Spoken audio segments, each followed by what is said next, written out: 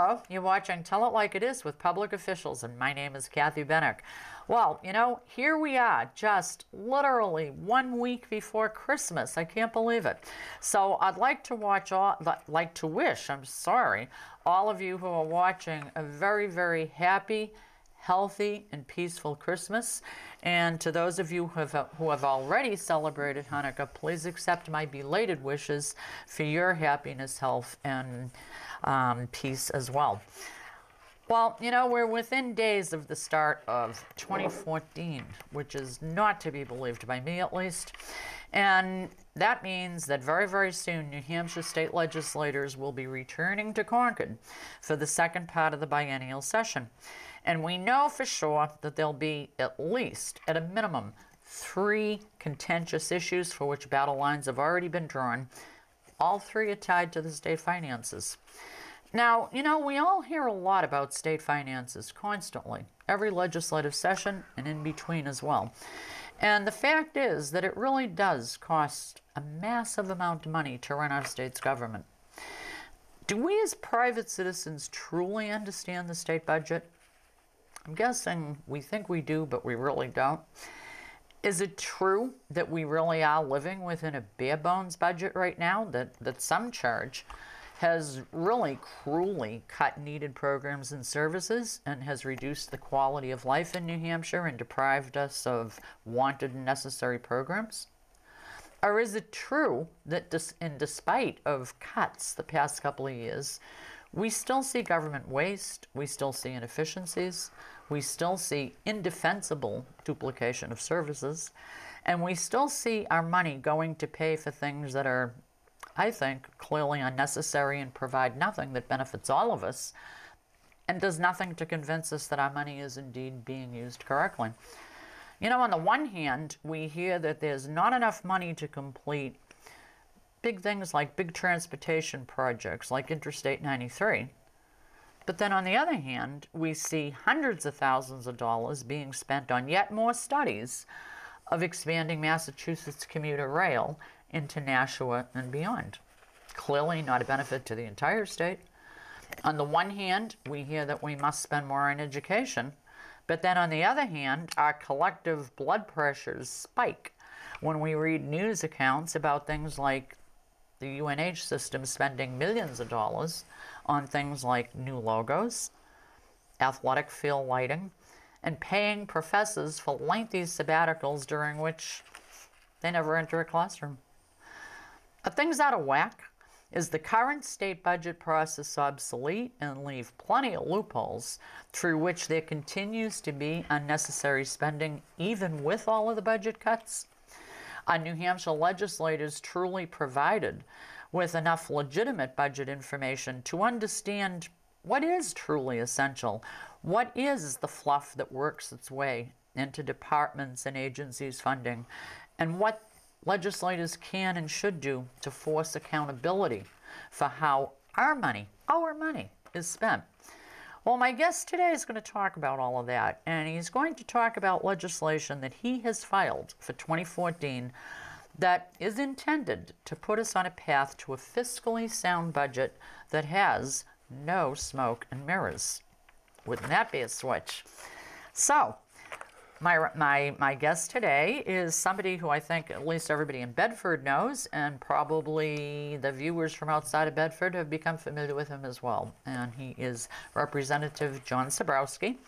He was elected to the New Hampshire House of Representatives in 2008 and was successfully and handily re-elected in both 2010 and 2012.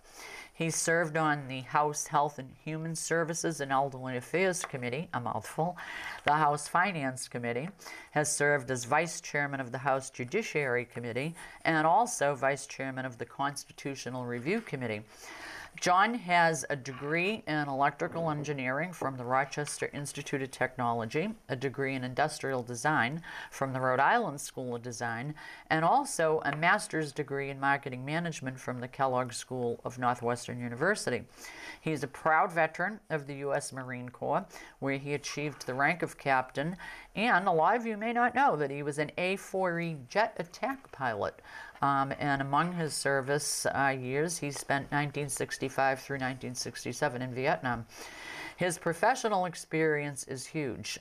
All kinds of management experience that includes stints at Digital Equipment Corporation, Xerox Corporation, U.S. Surgical Corporation, General Electric Medical Systems, the SolarX Corporation, Sales Builders, Inc., an international consulting firm where he served as president, the Thomas Group, Inc., the Highland Group, and Boston University, where he was director of affiliate network of the BU Corporate Education Center.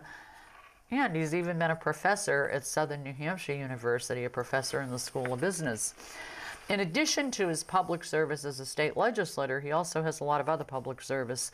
He served on the Citizens Democracy Corps, a U.S. agency for international development initiative to help the countries of Eastern and Central Europe and the former Soviet Union countries to transition from centrally planned economies to market-driven economies. And in 1996, he spent 3 months as a management consultant to a Warsaw, Poland, wholesale distributor company of high-tech laboratory equipment. And from 1990 to 1999, he served on the U.S. Department of Commerce, Maryland, D.C., and Virginia District Export Councils, and also served as the chairman of the Virginia Export Assistance Committee. And during that time period, he also organized and led a U.S. environmental trade delegation to Indonesia, Malaysia, and Singapore. So clearly, lots of management experience. If that's not enough, in his spare time, he teaches and coaches U.S. State Department personnel who support American business people. He teaches and coaches U.S. Commerce Department personnel who are engaged in export counseling, promotion, and support programs. And he's also a regular and frequent featured speaker at the East-West International Trade Conference in Nashville, Tennessee. But I'm not done. He's also a book author.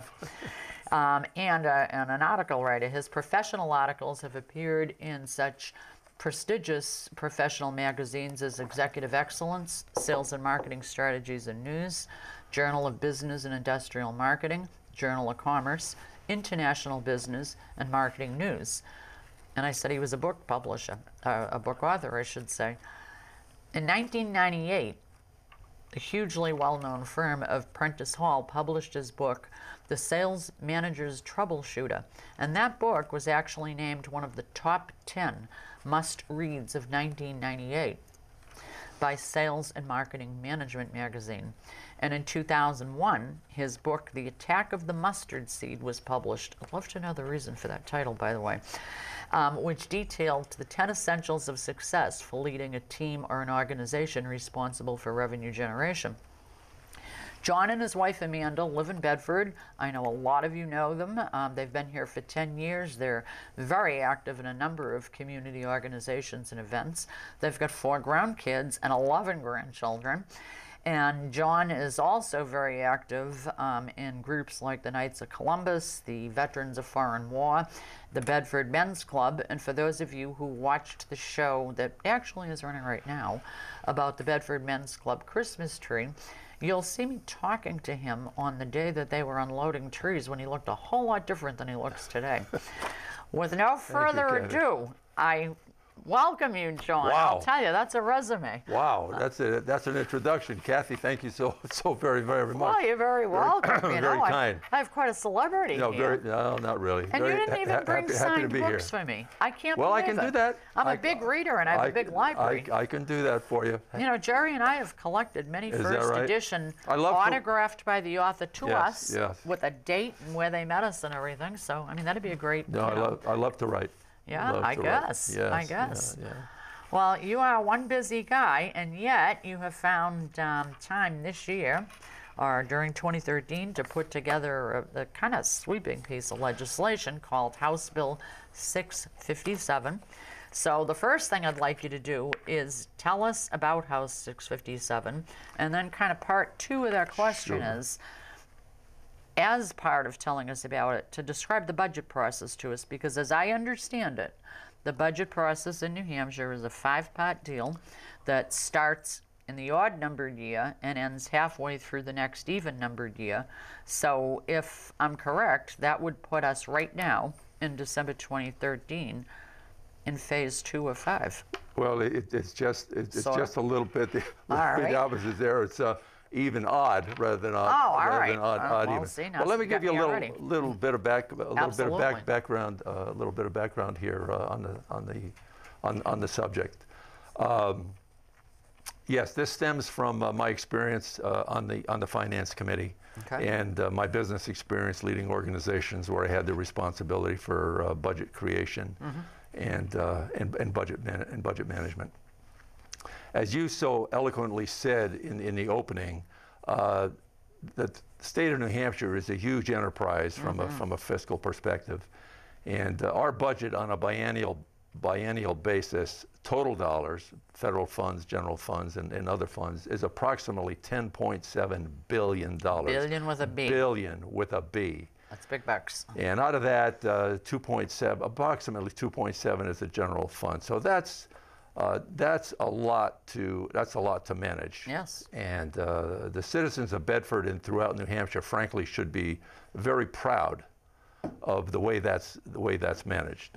As I've watched, the budget process unfold in the last few years, I can say I'm generally pleased with the scrutiny that the whole process undergoes, and the participation of the Senate Finance Committee, the House Finance Committee, the governor, the budget directors, the Office of a Legislative Budget Assistant. Folks, we really should be proud of the way we handle our money. And as you know, we end every 2 years with a balanced budget or something very close to it. Well, one thing that before I get into the bill itself, I should say that our budget process is, as you well said, a five-step process, Kathy, and it begins in the even year, every even year. So in 2014, we will start another cycle, and it begins in the May-June time frame when all the agencies and departments put together their requests for the ensuing 2 years. It is a very time and talent intensive process. Now, at this point, is this when they put their pie in the sky things in there too? Well, it's not really, I wouldn't call it pie in the sky, but what they're asked to do by the current statute is create what is called a maintenance budget submission. Okay. In other words, put forward to the governor those funds which they believe they will need to provide the same level of service authorized and funded in the preceding fiscal year. Okay. Maintenance. How much will it cost the state to maintain what it has been doing, what that department has been doing? In other words, the same old. Okay. That's not the most effective way to really make things happen. But I'm gonna come back to that because my bill relates to that. But that's the first phase of the project, of the process. The departments and the agencies create that budget and then get it into the governor in the fall. The governor sits down with each agency and department head and then crafts the governor's budget. That also is very time consuming. Takes a lot of time to do. It takes a lot of time to do that. And by February 15th, the governor is required to present that budget to a joint session of the House and the Senate. That begins phase 3. The House Finance Committee then begins to meet with each of the departments and agencies and in great detail, line by line, go through what it is they're asking for and why they're asking for it. Making changes where they want to, or where it's appropriate. It's a lot of give and take. It's an awful lot of work on the part of the departments, or part of the agencies, and part of the Finance Committee.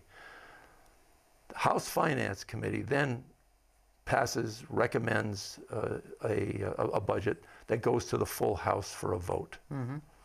It passes the House, It then moves on to the Senate for phase 4. And it starts all over again, basically. And the Senate brings in all the departments and all the agencies, using the governor's budget as a guideline, using what the House has done, and now creates its own version of what it thinks the state budget should be. Now, at this point, how much does partisan politics play in this whole scenario? Quite a bit. Continuous? Quite a bit, as quite a bit as you would expect. Yes, it really does. After the Senate is done, then, because it never agrees, the House and the Senate will never agree. There's always going to be something. Just can't get along. There's always going to be something that they don't agree on. So then phase 5, or the 5th step, is a committee of conference, where 3 to 5 members of the House and Senate Finance Committees get together, hammer this thing out, and try and reconcile differences, and then bring it back to both chambers, to the Senate and the House, to finally pass a budget to give to the governor to sign. Now, the governor at this point can sign it if he or she approves it, or can just let it become law by not signing it. Okay, but the governor can't change at that point anything? No, it's pretty much done at that point. Okay, but I'm assuming the governor through the whole process is kind of throwing out hints what he or she wants. Watching it very carefully. The budget director who reports to the governor is watching this process unfold, and knows exactly what's happening. So the whole process takes about a year from start to finish, because assuming we're going to be starting this again in May, June of 2014, it's not going to reach conclusion until the end of June in 2015. So when you're talking billions of dollars, it should take a lot of time. Really, it should. And I come back to my earlier point that we do a very good job, I believe, of really scrutinizing, all the details in here. And those budgets are based on revenue estimates, which both the House and the Senate Ways and Means Committee develop, and we follow those, pretty closely. As you might expect, Republican-led Ways and Means Committee tend to be a little bit more conservative. Democratic ones tend to be, loaded up a little bit more, so to speak. And the governor herself or himself also bases their budget on a revenue estimate. So having said that, yes, how could we see something going on like Governor Hassan putting forth a budget that was, for all intents and purposes, going to be dependent on expanded gambling revenues? That was an incredibly unusual move on her part, and well, many of us in the legislature were quite surprised that occurred. This is a very laborious process, and my interest in it, and the bill that we're talking about here, House Bill 657, addresses the first phase, the agency phase of the process, which is called a maintenance budget. And this is when those, I think last year it was like hundreds of pages, wasn't it? All the different line items. Oh my gosh, it's a book, I'm sorry. Like that. But so what House Bill 657 is attempting to do is to change or modify the culture associated with that first phase, with the agency phase. And rather than having the agencies and departments submit a budget to the governor that will provide the same level of service authorized and funded in the preceding fiscal year, now we're trying to have them provide the cost of providing an improved quality of services as a result of improved department efficiencies.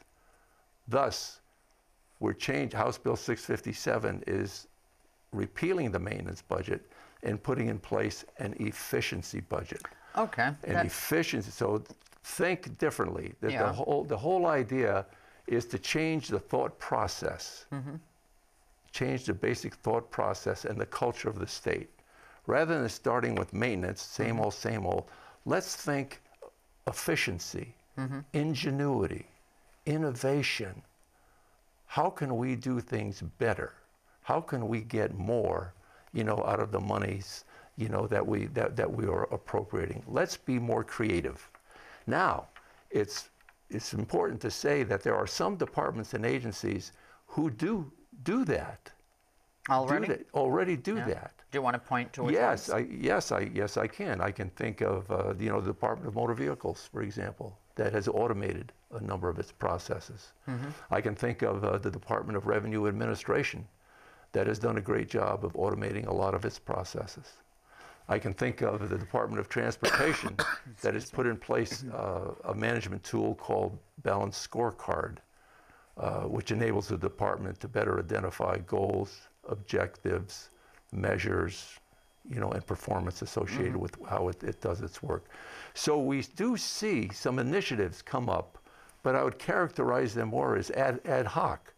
It's not systemic. The entire culture of the state government does not yet do that. Can you identify, or do you want to identify any department or agencies that aren't doing it that really need to be? No, I don't think I think I think we need to do that. The one I would like to add to the list I gave you, though, is I was really pleased a couple of years ago to see the judicial branch launch an innovation commission or an innovation committee to try and improve their processes, and I think they did a superb job. In my view, that's a very well managed department of the state. But it's ad hoc, it's sporadic, it's not all over the place. So what House Bill 657 is attempting to do is to raise all of the agencies and all of the departments, of which there are about 45 or 46 that have to submit budgets to the governor. 45, 46, that doesn't seem That's a lot. Yeah, that is a lot. That's a lot. So let's think a little bit differently about how we go about, running the business. I think it was, if I can just, give you a simple quote from a budget instruction letter that Governor Lynch sent to all departments and agencies back in 2012, and he said, "We must continue to exercise vigilance, ingenuity, and new ways to do more with less," end quote. And that's true. Governor Hassan this year, I think to her credit, has launched an innovation commission to try and move the state forward to thinking a little bit more creatively about the way it does things and the processes in place, to run the state. So we're starting to move in this direction. So what we've tried to do here with House Bill 657 is take one element of state government, and that is the very first phase of the very important budget process, and change the culture of it, and enable and mandate, frankly, to the departments and agencies that they come forward with better and more useful information to the governor and to both House and Senate Finance. And I can give you some examples of that. Several of the things that the bill asks for from agency and department heads are, what's your mission statement? What are your goals and objectives? Do you have any special or problematic needs in your department? How are you measuring yourself? How do you plan on measuring yourself in the future? Is there an opportunity for any reorganization or restructuring to make the department work a little better or smoother? How about technology? Are there any technology investments you'd like to make in order to improve efficiencies and customer service? How about processes, process innovation? Are there any processes you're working on to try and make things better? What are they? How about staff training and staff development? What can be done there? What are you doing there to try and improve efficiencies in state government? How about barriers to performance? Are there any barriers in terms of existing statutes or existing administrative rules that are getting in the way, that are hindering you from doing what really can be done? All this information, all these things are not being asked for now. No, they're not comprehensive now. No. But Kathy, put yourself in the role of being the CEO of a $10.7 billion corporation. Those questions would be asked. And if you had 45 departments reporting to you, and you were putting together a budget every couple of years for your corporation that you were going to carry forward to your board of directors, wouldn't it be helpful to you to know answers to those? Absolutely. Because you've got decisions to make. Yeah. just like you know, the governor has decisions to make, And legislators. and the legislators. Where's the best place to put the money? Where's the best place to put the money? So if you start the process with a more useful work product, you know, that this efficiency budget in total being a work product, if you start with the best possible information there at the first step of, you know, the budget process, think about how that can cascade throughout step 2, Right. 3, 4, and then on to the committee of conference. Right. Wow. Yeah, I mean, huge. there is really, Huge really an opportunities. opportunity, Yeah. you know, for the state to better spend the money that it has available to it. And then here's the kicker. Here's the kicker, because I know what's going to happen, because I've seen this happen in business. There are a lot of little programs and a lot of things that I think all legislators would like to see happen. They would favorite pet projects. Oh, absolutely. I've got a couple. Yeah. Yeah. I'm I've sure got you a do. couple. Yeah. I do. Yeah. You know. I'm sure. Now, if everybody operates more efficiently, guess what? You're always going to find a little bit extra on the table that can be used to fund some of those same projects. Yeah, they're not being funded now. Or if not fund Yeah. them, put Yeah. them into the rainy day fund, which It's a good thing. is not something that's really healthy No. today. No, I know that. I know that. So change the culture of the state. Now, I'm going to ask you just kind of a practical Sure. question. But before I do, I'm so sorry for the Yes. hacking I'm doing, the aftermath of the cold. You know, when you get that dry, itchy Yep. throat, Yep. and least expected to act up, it does. But then the other thing, too, is I don't know if you're hearing it, but I don't want it to divert attention away from what you're saying. I keep hearing a beeping. And I don't know if I'm just picking up on a sound that the audience can hear or not. So I guess if anybody's in the control room who can close the door or whatever, so we're not hearing that beeping, because again, I don't want it to divert attention. Or maybe it's just a beeping in my head. You know, maybe the people in outer space are communicating with me. I'm not hearing anything, Kathy. Oh my God, I'm in trouble. Well, my question is this. Now, obviously, you know, it takes a while for any bill to make it through the whole legislative process, and a lot of them don't get decided till the waning days. Right. And everybody's on tenterhooks if it's an important one.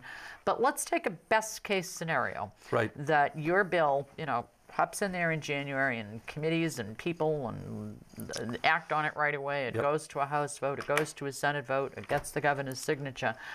Would that have any impact on the budget that's in the process right now, or will its provisions kick in the next time out when the budget process starts?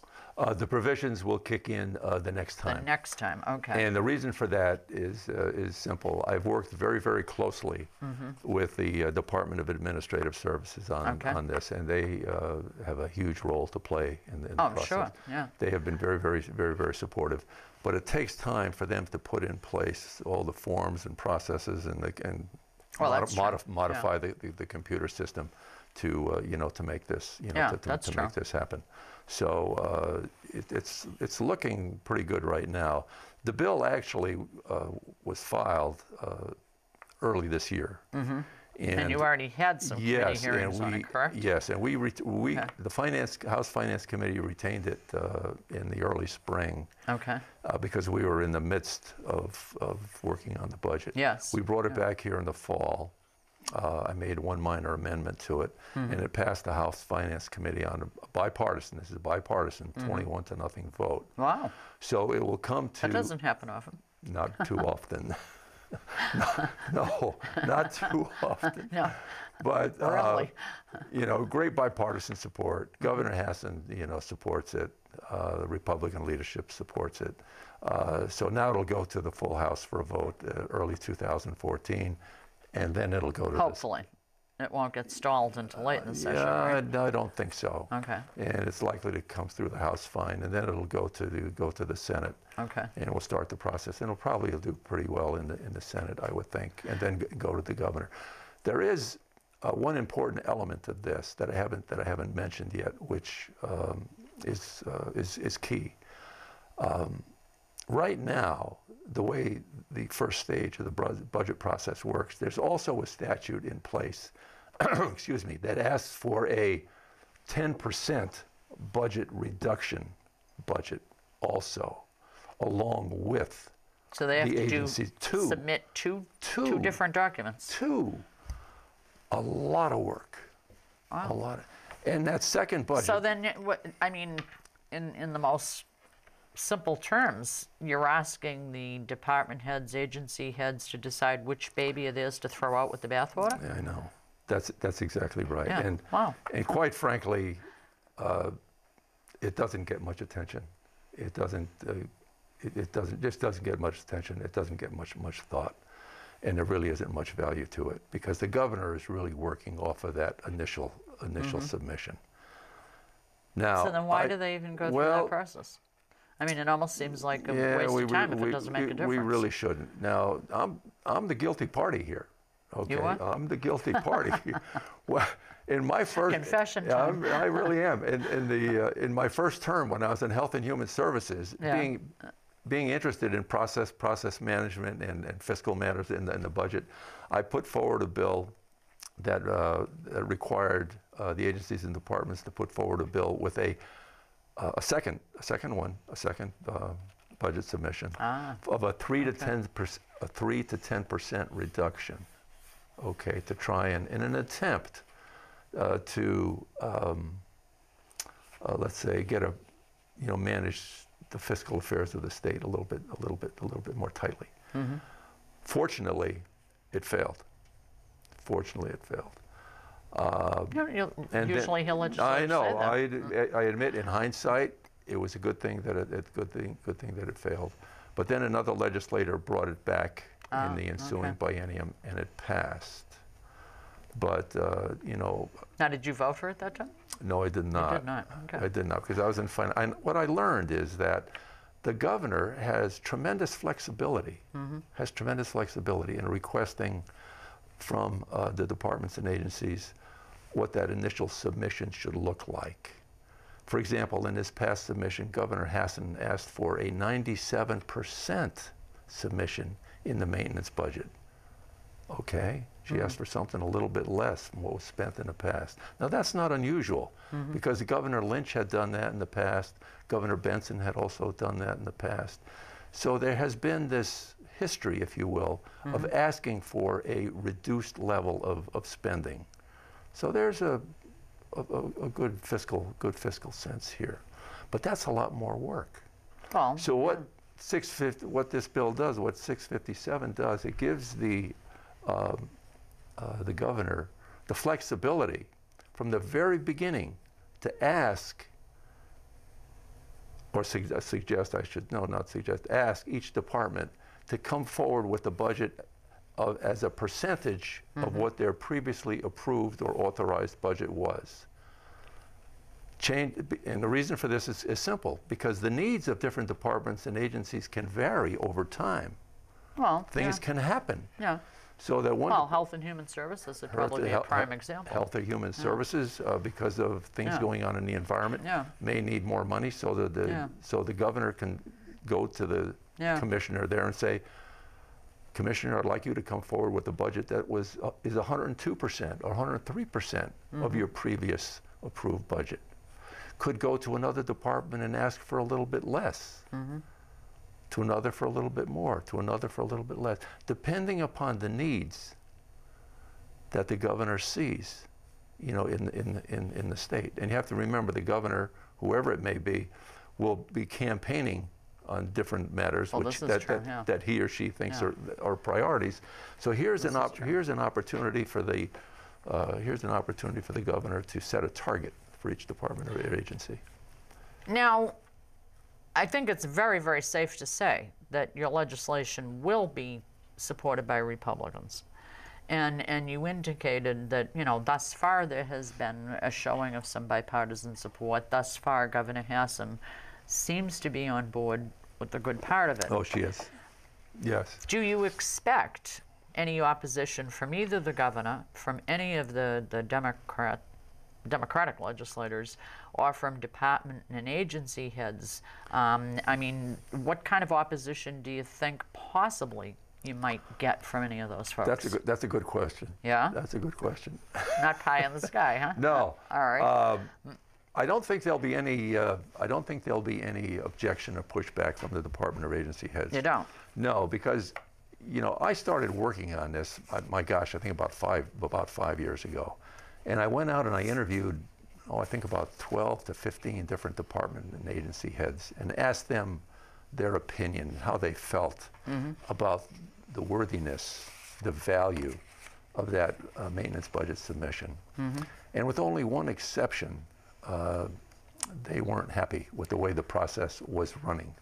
They felt that what they were creating was not a useful work product for the governor or for House and Senate Finance. So I think they're going to be pretty supportive, because now this is going to help them. They're coming forward with information which is going to be more useful for them, more useful for the governor, more useful for the legislature.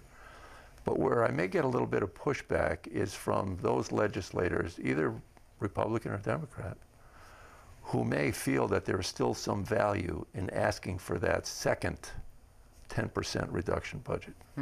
There may be a little there. Now, but I mean, in politics, you know, in government in general, proposed changes can be really hard to bring about, because as, you know, the process moves on, people start defending their turfs. And I mean, truthfully, change can mean that some apple carts are going to get toppled. Right. So, you know, knowing that that's a potential kind of barrier along the way, what would be the message that you'd be able to convey to the department and agency heads to stay on board and not start, I guess, getting protective of their turf, so to speak? Well, I think because, you know, talking about an idea is one thing, but talking about a new reality coming at them like a freight train might be something else. Well, this is going to be beneficial to them. Okay. This is going to be beneficial to them, because now this opens the door for them, so to speak, to come forward with some of their real needs and to document those needs real well. They'll be able to come forward with a stronger story to support why they need X amount of dollars here or X amount of dollars there. So I think they're going to feel pretty good about that. You don't think they'll feel like they're putting any programs in jeopardy? No, I don't think so. I think that the change, most of the change, or the challenge of change, is going to lie with the Department of Administrative Services in preparing the forms, the computer system that's used in budget management, in making that happen. But so will there be resistance from those folks? No, I don't believe. They've been pretty supportive, you know, so far, and they have asked for appropriate time in order to make those changes. That's why, as you asked me earlier, when would this go into effect? This one or the next one? No, let's do it right. Let's do it right. Let's give DAS, the Department of Administrative Services, time to get their act together there. This is going to be now. One of the things now, because again, and I think it can be confusing, because even when I read the legislation, there were a couple of different parts, because legislation are like legal documents anyway. You kind of look at them and you go, huh? Yeah, I know. I don't know that everybody really, or could be just me, but I'm thinking that maybe some of the viewers, they're hearing you talk about the maintenance budget versus an efficiency budget, and it can sound a little confusing. So if you, basically were, let's say you were doing a quick radio interview, you know, where you only got the 3 or 4 minutes to bang your point across during the news segment or something. If you had to summarize a maintenance budget and an efficiency budget in just a couple of sentences, what would be the major point that you'd use so that somebody listening would go, aha, I've got it, now I understand the difference between the two of them? Okay. An efficiency budget features innovation, ingenuity, creativity, better customer service, a better way to do things, a way to get more done with less, more satisfaction for the citizens of New Hampshire. Okay. Moving the state forward. Okay. Maintenance, same, the way we've always done things, over and over and over again. You know, when I first started working on this, I went to the Office of Legislative Research and I asked, when was the first time this appeared in the New Hampshire statutes, this maintenance idea, this maintenance concept? And it's amazing. It first appeared back in the Herbert Hoover administration. A few years ago. Now, that's just a few years ago, right, Kathy? Yeah. That's before my time. Yeah. I know it's before your time. Oh, yeah. Huh?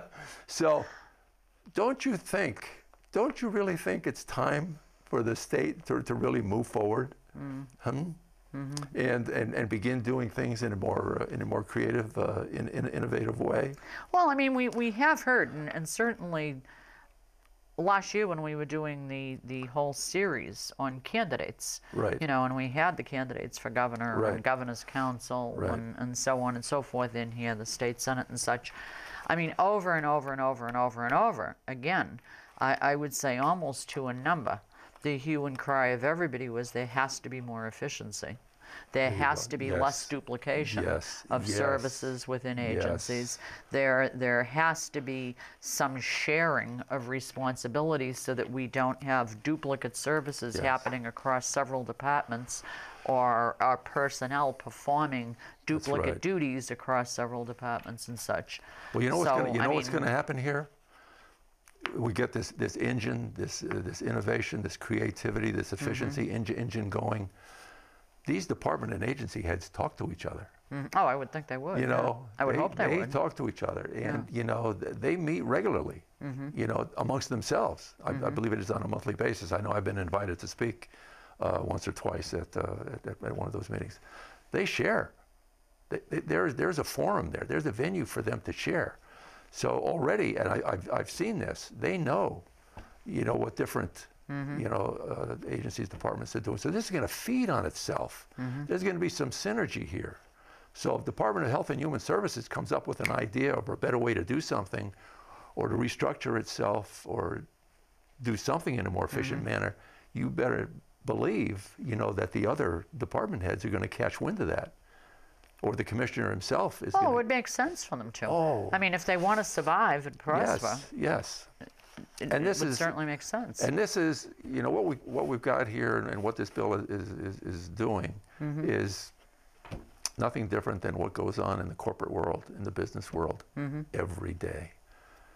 In order to be successful. Yeah, and there's a disconnect now between government way of doing things and business way of doing things. And in order to be successful in the corporate world, and I spent my whole career there. Change is constant. You're always looking for that competitive. That competitive advantage. You're always looking for the way to, you know, get more out of what you've got. And we're competing with other states. We're competing with other states. So we've got to make ourselves stronger. So this will help make, I believe, New Hampshire a more attractive destination, you know, for business and industry to come here. So this is going to feed on itself. A lot of synergy here. A whole new way of thinking. A whole new culture. What can we do new? How can we do this better? You know, and so this is going to work its way down into every organization. Everybody start thinking this way. We're probably not going to get, you know, absolutely tremendous results right off the bat, but it's a process over a period of a year, 2 years, 3 years, 4 years. You watch. Everyone will start to be thinking differently.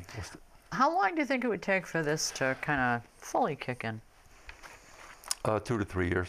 2 to 3? 2 to 3 years. Yeah. But it would happen with the next budget? Begin to start? Yes. And, you know, again, some of this is already underway, but it's ad hoc. Well, yeah. It's not systemic. It's not the whole. But I mean, officially, it would start with the next budget. Oh, yeah. To a degree. Yes. You know, and then get more refined as it goes along. Everyone. Is that going to be kind of like a working document, so to speak? No, that changes. No, it's not a working document. It's just the way you run your department or run your agency. Okay. Think creatively. Think out of the box. How can you do this differently? You know, that's been going on to some extent. And again, I come back to the judicial branch and some of the innovations that they've put in place. Now, just like kind of jumping ahead now, because I like to weave. I like to weave future stories. Go right ahead. say, for instance, Okay. that Maggie Hassan was not successful in her reelection campaign and we wound up with Right. a new governor, which, Right. you know, obviously elections are wild cards all the time. Yep. How much would that affect all this if a brand new governor would have come in? Probably not much at all. Not at all? Because this is in statute now. This is in statute. So the Okay. departments and agencies So a new governor wouldn't be able to dicker with it as such. No, the new governor could ask for, you know, a change in legislation or make that happen. Well, start but the the whole new process governor, again, yeah. any new governor, I would have to believe, would be thrilled with getting better information from the very beginning. Well, You know, getting would seem to make sense, yeah. Oh, yeah, I mean, because I think goals. it's too much to expect any Yes. governor to grasp the whole thing No. the first year in. I can't imagine. I mean, No, it's too huge. if I was the governor, I would, you know, knowing how many department Yeah, heads and yeah, agency heads yeah, he's going it's to too talk huge. to, I'd want him to come in with all this information, which I spoke about before. Special needs, metrics, barriers, goals, objectives, reorganization. Help me understand what it is you need. You know, where are your problems? How can I help you? You know, how can I craft this budget better to help make this happen? That's the kind of conversations we want to see our governors have with their agency and department heads, based on this very, very fundamental information. And I've tried to make the bill not overly prescriptive and just ask for basic fundamental information, good management, what I would characterize as management 101 information. So, better work product for everybody. Let me tell you a little story here to make the point. Yeah, May I definitely. may I do that? Yeah, of course. In my first term on House Finance, I can remember, you know, one meeting where we had a commissioner in front of the committee, and I asked the commissioner, because I'm truly interested in this particular department and its issues and problems, what are your priorities? Where do you really have, you know, really strong needs? And I asked that question because I would like to help that department and help that commissioner fund whatever it is that he wanted to do. He didn't answer the question. Didn't answer the question. Why? To this day, I don't know. Maybe protecting something. I don't know why. Wow. But my question was in the context of how can I want to help you. So with House Bill 657, all the departments and agency heads would have to identify and prioritize. Is that commissioner still a commissioner? Yes, that commissioner Really? is still a commissioner. And is he A good commissioner. Yeah? Oh yeah. No. Is he no. still we as have, reticent? We do have a lot of, you know, we do have a lot of good commissioners. There's no question Oh about yeah. it. No, but is that commissioner still as reticent as he was then? No. Or, no? No. Brought him around? But now here in the bill, we're asking for, tell me what your special or problematic needs are. And the bill says they are expected to be few and prioritized. So now think of yourself as being the governor or on a finance committee. My gosh, wouldn't it be helpful to you to know what those special needs are and what your priorities are? Well, yeah. Wow. Yeah. You know? How much are, I don't know, maybe this is an unfair question. How much are commissioners, agency heads and such, how much are they motivated by the political part of it, by the partisan politics part of it? I think they all are, Kathy, Yeah? as I witnessed to some extent. Some much more so than others. Some are very, very candid, very honest. Are they in the majority or minority? With the finance committee, I think in the majority. Yeah? Yeah, Well, that's and good to there hear. are some that are reticent, and when you're on We're finance, being polite, aren't we, when we say reticent? you know, yeah, you know who's not giving you the whole story. You're not getting the whole answer to the question, and but there are some who are just straight up transparent as all get out. Want to name any, or is that too controversial? No, I don't think that would be All right. helpful. How's But- that? How'd you try to put you on at least no, one I don't spot wanna through the think that show? would be helpful. But you know, I know some who I hold in very high regard. Yeah. Because they are so honest, high integrity folks, and they'll tell it like it is. Well, thank you very much. We like the words, tell it like it is. Yes, there you go. Because now it helps make a decision upon what's really needed there. So, but it varies. It varies, across, as you'd expect in any organization. Well, yeah. I mean, picture you got 45, 46 people coming to you. You're going to get a different story all along the way. And they are influenced. They are certainly influenced by, the governor style and the instructions that the governor has provided. There would have to be, yeah. So they kind of follow that too. Yeah, there would have to be some of that. I mean, especially if people would like to be reappointed, that kind of thing too. I've enjoyed it immensely. Finances, I think it's the premier committee. Have you been on that all along? No, 2 terms, 4 years. 2 terms.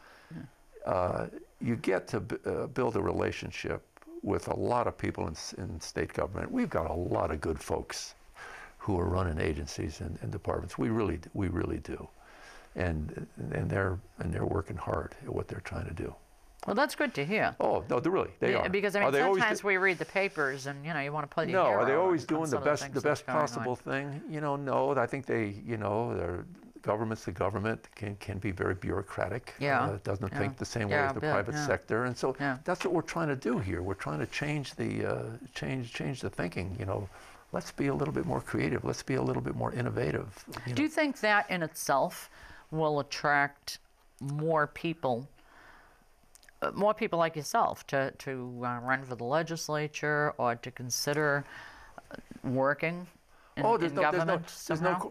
Kathy, wouldn't you prefer to work in an organization or in a company or in a business where creativity is valued, where your ideas are valued, where innovation is valued, where change is readily accepted? Wouldn't you feel more comfortable? I would. Positively. I mean, some years back, and now I'm turning back the clock a long time. Right. I was, I guess you'd have to call me a contractor to one of the state agencies. Yes. And the reason that I was invited to work with them was to try to get a brand new program off the ground and have a lot of new ideas. And within the small agency that I was working, as I said, that's why I was hired. So I got terrific support. But with other agencies that I had to interact with, wow, I mean, there was some pushback like you didn't even want to know about. Because they saw it as threatening to their bailiwicks as such, and it was very, very hard to do end runs around them to make things happen sometimes. I've come to know some state employees in different agencies who, what's the right word to use here? Feel maybe boxed in. Well, I would think anybody who's very energetic or who has a lot of ideas and would. has a lot of ideas, and I would think so. It's sometimes not really what. But let's let that talent loose. Let's let it roar. Let's let those ideas. Yeah, because sometimes I mean, I don't mean to sound negative. No. But sometimes, again, there's that turf protection going on, that's right. and people see somebody who's bringing about some changes or trying to create some new things as threatening, and they get. I mean, they really kind of dig in and. I want to set expectations. Maybe not publicly fight it, but certainly make it a little more difficult to come about. One of my side objectives here with this, frankly, is to change expectations. Yeah. Expectations. Among state employees, that yes, your ideas, your creativity, your innovation is valued, it's welcomed, and here's one way to vent it, to get it, to let it out, to let it come forward. Boy, this state can be a real engine, and a real example, for other Oh states. yeah, we have the talent. We do a lot of things well. There's no question about it. Yeah, we have the talent. Our budget process is great. And we have the Yankee way of thinking that don't just blow money. Yeah. Now, believe it or not, we are like in the end zone here time-wise. I'm kind of craning because the clock is all right on the other side of some equipment. So if people see me going like this, I'm really not doing an Igor impression. All right. I opened the show saying we knew that there'd be at least 3 big hot topics in 2014. And again, they're back again. Medicaid expansion, an increase in the state gas tax, and expanded gambling are all going to be back on the burner. Right. And obviously there's going to be some battles. Do you see other big issues this year, and is there anything you want to comment on? Or, because I'm going to kind of use most of the time now to let you close, anything you think people should be doing, including with your own legislation? I guess the two things that come to mind. You mentioned the gas tax. Yeah. And yes, that's it's going to be back. That hits a nerve with me personally. Yeah. Well, a lot of people. Yes. Yeah. In this last year, I did put forward an amendment to increase the gas tax. Mm-hmm. The initial proposal by a representative from Nashua, I thought, was grossly too high. Yes, it was, yeah. But we do, in fact, have a real need from a roadway, bridge, transportation funding. From a transportation network point of view, we really do. So I had proposed a much smaller one. It didn't make it. And I made that proposal. What drove me to that was my interest in the state's economy and growing the state's economy. And a good, strong, solid infrastructure helps attract businesses here. So that was my primary motivation. There's another bill coming back this year, sponsored, I believe, by Senator Roush. I happen to be a co-sponsor on it. It needs some work. So we'll see what happens with that. One of the problems with the gas tax, Kathy, is some of the monies collected from it go to different. I know. They get diverted. I know. Places. So somehow, how do we solve that? If we take that money, if we don't have that money go to them, well, then where are they going to? Where else is that department or agency going to get the funds that has gotten passed on the gas tax? So we're kind of caught between a rock and a hard place there. I think there needs to be some movement on it. Well, language to dedicate funds. Yeah, we haven't. Last time we had an increase was what, in 1991? Long time, yeah. Wow, 23 years ago. The other thing that's going to be a big topic this year is the repeal of the death penalty. Oh, yeah. I happen to be a co-sponsor on that bill. But that will not affect Addison, correct? No, not at all. Good. And for those of you who forget, yes. Addison was the person who murdered Officer Briggs in Manchester. Right, yeah. No, that would not do that. But, Good. No, so that's a whole nother subject. So there'll be a lot on that. Gambling. Yes. Back. I'm not a supporter of that. I believe there are other ways to generate revenue. But well, I'm sure there'll be a very spirited battle once again. I don't think that's the New Hampshire way. I agree with you. No. And I don't like the legislation that has received some committee support to bring Beano into the state either. That could be a whole subject of another show. Oh, I hadn't heard about that one. Oh, well, we'll talk afterwards. All right, okay. All right, John, believe it or not, we are down to literally 10 seconds, so I want to thank you. You have been so kind. Oh, well, you have been great being here. Thank you so very much. Thank you. And we'll get you back once the session gets rolling. Okay. Everybody, I don't know about for you, but the hour for me flew. But the big message to come out of this with is that we have a state legislator right here from Bedford who's really trying to make a difference and keep track of that legislation and make the appropriate phone calls when it comes to that. Yes. And we'll remind you here on this show as well. Meanwhile, there'll be other things to watch too, so don't be afraid to pick up the phone to call John or our other state legislators from Bedford who'd be willing to hear from you, and those of you outside of Bedford to your legislators as well. It'll be a big year. There'll be some momentous decisions, and we will keep talking about them. We will keep telling it like it is. Thanks for watching this time. See you soon. Great holidays, everybody. Bye-bye.